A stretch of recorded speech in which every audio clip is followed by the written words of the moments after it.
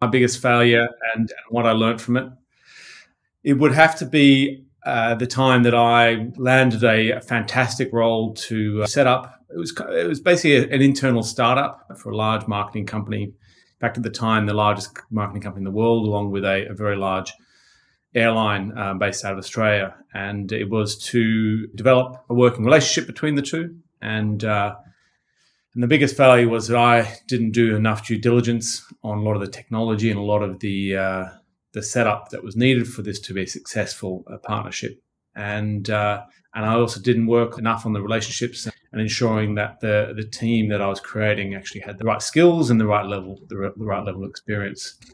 We worked out quite quickly that we had a significant challenge in the technology, and it was not going to meet the needs of one of the key partners. This failure meant that a number of people lost their jobs.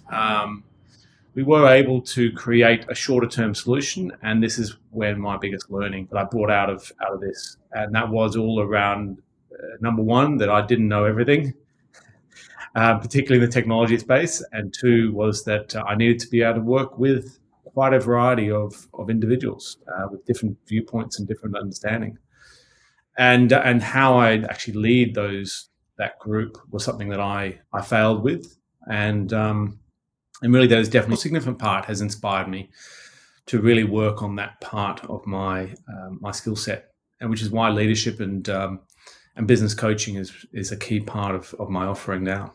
In that I've spent a huge amount of time focusing in, and particularly around relationships and working with a variety of people to be able to bring together an approach and a way to be clear on what was trying to be achieved.